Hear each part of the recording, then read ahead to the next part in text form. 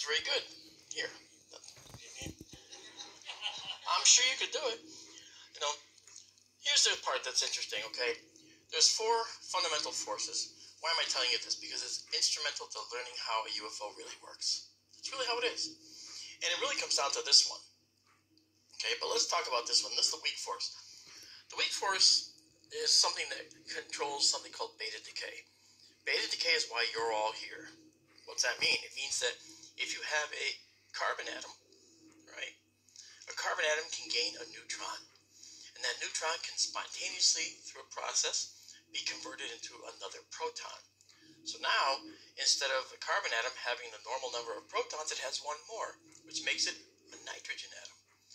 So in this process, you can get this decay that causes more elements to be made in the periodic table, and thus more elements that can make you in all of your many forms, right?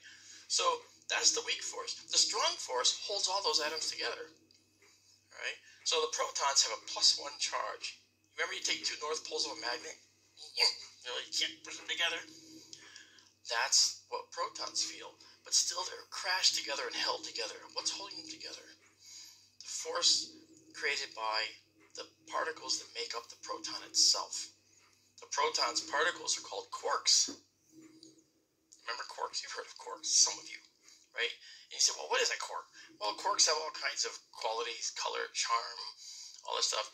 I've never met a charmed quark I didn't like. But the point being, quarks can also cause a special process by which, and they're held together by what are called gluons.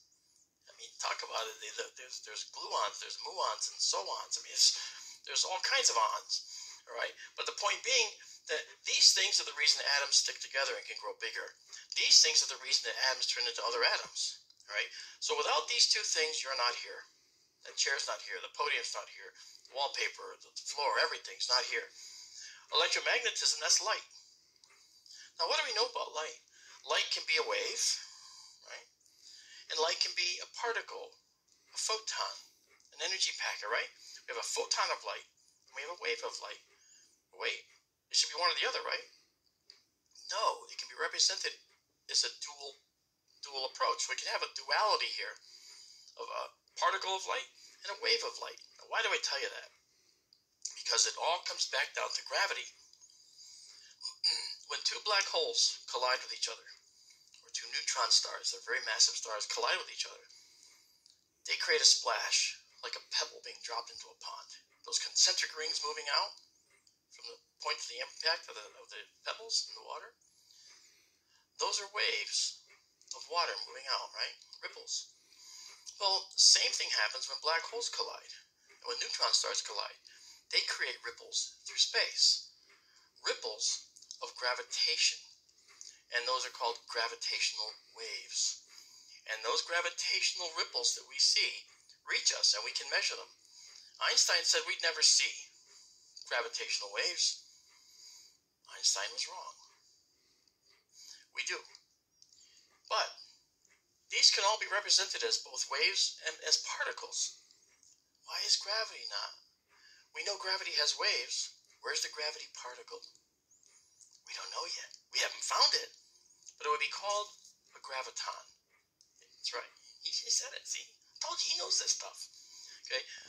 A graviton you can consider as a particle of gravity. Now, there's certain theories out there that talk about gravitons. In fact, CERN overseas, the Large Hadron Collider at CERN, they're building another collider right now. And this collider is being used to study some of the very particles we're about to talk about. Because they found that there's some unique properties associated with these particles. Who knew? Global open discussions. I'm just going to stop this guy here, right? This is something rather interesting that I've stumbled across tonight. But what he's actually talking about is relevant to the physics and quantum physics and the role of the source, the force that combines everything. Electrons and neurons. Now, this is what I've been experimenting for years with now. And things don't happen overnight. Now, to the stage I've got the proof, and I can prove it because I've got videos of it where I've fired light, which is photons, protons, electrons, neurons that combine a proton. And like it says, gluons. Now, there's another guy, alright, that knows a hell of a lot of this stuff. And I've learned a hell of a lot of stuff from him over many years. And this guy has been ridiculed, you name it. Nobody will talk to him or anything. It's even got to the stage where he won't even probably talk. You know, I need to talk to him. He needs to talk to me. At the end of the day, what I'm doing is the same as what this guy is doing. And we're standing on the shoulders of a giant, such as Nikola Tesla, Immanuel Velikovsky. So yeah, this guy that I'm referring to, if you watch this, you know what I'm going to say. Mud Fossils University, Roger Spurs. Now, he ain't no crazy guy. He ain't no wacko. Because if he is, then I am. And whoever else goes down these theories, which aren't actual theories, this is reality. This, you know, the like I said, CERN, they're just playing at it. Roger will how many times he has to stress about it? They're playing at it. What Roger's found and other people and I found, you know, working, you know, he's, you know, thousands of miles away from me. He's in America, I'm in UK. But through, you know, these devices that was actually developed and invented by Nikola Tesla, we wouldn't be able to have this wonderful technology that, unfortunately, as always, it always gets spoiled. It's like you go down somewhere and they go, "Oh, I'm sorry, it's a computer error." Well, a minute ago you were telling me computers don't make errors and they're marvellous. But now it's made an error. Now, are you sure it's the computer and not the idiot that's operating it? Maybe it's the idiot that's operating it that's made the error and not the computer. It's like a dodgy builder. They'll blame everything on tools but themselves for doing a bod's job. Get what I'm saying? So, respect to Roger. And I think it's about time that, you know, if you don't like what Yuri says, and you don't like what I say, go watch something else. Go to sleep.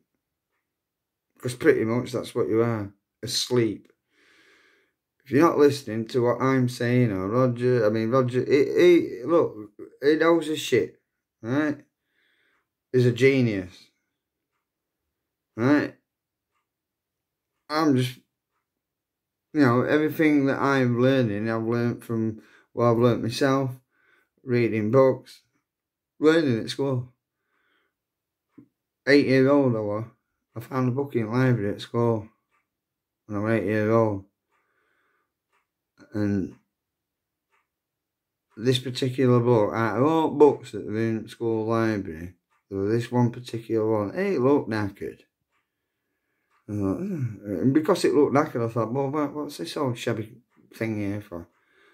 But it was quite a big book, and I pulled it out, and I thought, oh, Nikola Tesla. Oh. And as I picked it up, I heard this voice in my head say, whatever you do, don't tell him you picked this book up. And I'm like, well, you know, I'm 8 years old at the time, you know, like, what the hell? So I thought, oh. So I got my blazer, my school blazer thing that we used to wear, school uniform. I cut pocket up and it got lining inside and made it like a big giant pocket. So I don't have to have my school bag. I know it sounds lazy, but I stashed it in there, and I had a little wander about, and I got a couple of ladybird books about, crap, fairy tale crap, and I'm like, oh, so the stamp book, and look, I don't know what happened to the book as I grew up, but it didn't end up going back to the library. But I read it over and over and over again, and the guy's my hero. Roger's hero is Emmanuel Velikovsky. Well, my hero is Nikola Tesla, you know what I mean? Because it's ironic. I'm here now trying to invent free energy devices, which I've pretty much sussed it. It's not a case of trying to invent it. I'm inventing it. Not I've invented it. I'm inventing what I'm having to make it up as I go along.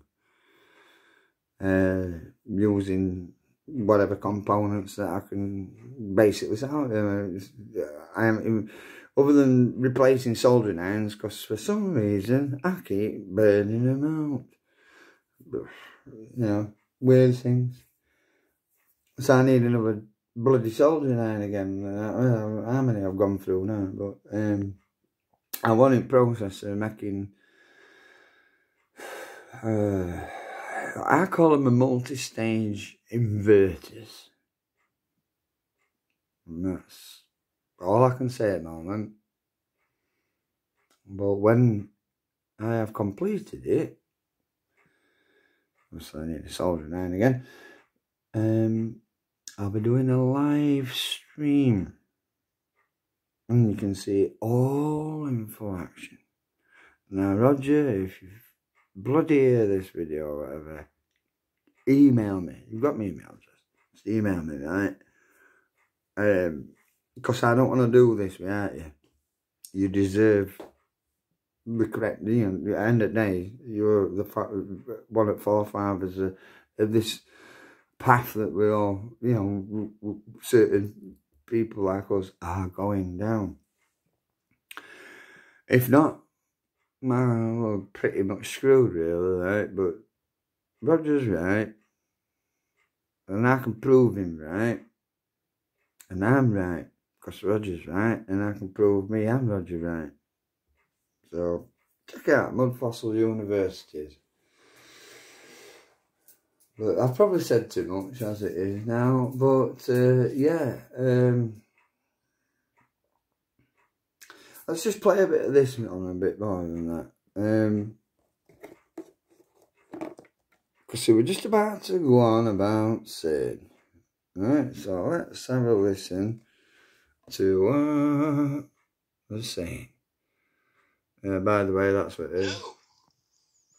Some of us knew, right? Some of us knew. So, gravity is one of the four forces. A neuron, dark matter. The dual nature figured out. We don't see particles of gravity, not yet, but we're looking for that. Because it's invisible. Right? So, if we talk about you can see it, but you can't see it. Now, we have to talk about string theory. I'll tell you why. Because we're going to talk about particles of gravity. Just a gravitational force, the thing holding you to your chair. We could call the gravitons that are created by the Earth. Okay? We know gravity makes waves. So it has to also make particles. We just don't see them yet. We can calculate exactly. gravity. This is what. We can measure its amount. This is what I'm saying, and Roger would agree with this, right? It's dark matter. It's neurons, electrons and neurons that make protons and photons. The electron is the energy, the light particle, right? And the neuron is the dark particle, which is heavy element of gravity. But you can't see the neuron because of the electron. Well, you can and you can't, but it is there. Roger's proved it, and I can prove it. But the theory is, and Roger's right. If you basically square. You're firing a beam of particles through a Ventura. Because they're an heavy element, a neuron, it jams up because electrons then they're charged so high, and they have to go through. So then, even though because obviously it's light, so it's traveling at the speed of light, by doing this then and separating the neuron from the electron, then allows the electron to accelerate beyond the speed of light. I mean, I don't know what bloody speed it is, but it's faster than speed of light. So it's possible, it's doable. I can prove it. I ain't just got pictures, I've got videos of it firing, electrons and neurons through a Ventura, right? I've got it. I'm just an average guy, sort of thing. I've been ex-military, blah, blah, blah, blah, blah. I just pay attention to stuff. Curious. So I do my own work. But anyone can do it. Anyone can do it. Just got to put your mind to it. But anyway, let's have a listen, because I'm as bad as you, Roger, rambling. Oh, heck, I can tell you the exact gravitational force between you and the center of the Earth. It's a very, very small number, but I can calculate it, okay? I believe the Earth's core is a neuron, a massive black hole. But I can also consider that if we talk about gravity in a different way, by talking about another visualization of how the universe works, one that is a favorite of Michio Kaku, okay, for instance, then I think you'll see a little bit more about what gravity is and how we can leverage gravity to cross the universe in record time. And the way it works, all right, is you think about string theory. What is a string? I talked about protons in a nucleus, right? Hydrogen has one proton and one electron. The electron's going around the nucleus. Okay, well, forget about the electron for now. Just think of the proton. The proton also has a frequency. It's vibrating, right? So he's doing this. So if I freeze it there, at the left end for me, the right end for you, and then I freeze it here, at the right end for me, the left end for you, I have this point and this point. And in between is a line connecting them. Guess what that is? The string. The energy path that the proton took during its vibration. That's the string in string theory. It's a toroidal field, an EMF, electromagnetic field, a toroidal field, that's what it is. Right, we're going to stop that right there now, that's it, right? So I want to leave you all in suspense. Hey, because I didn't really want to do a video as long as this, but you know, it's interesting, isn't it? I mean, I ain't even seen any. What I'm showing you now is basically what I'm seeing. The same, you know. Obviously, I'm watching it filming or whatever and things like that. But you know, I actually watched it and gone, all right. I've just thought, oh, what's this? And I'm like, hey, what? Right, but you know, my ears pricked up a bit, and I'm like, hey, electrons, neurons, Roger, light box, free energy, yeah, wow, yeah. So yeah, rather interesting. So all I'm gonna say is on that number, eyes open and be safe, because the truth's out there, isn't it? And that's what it's about. Global open discussions. To be able to do, you know, discuss things sensibly, civilly. So, be safe, everyone. Catch you soon.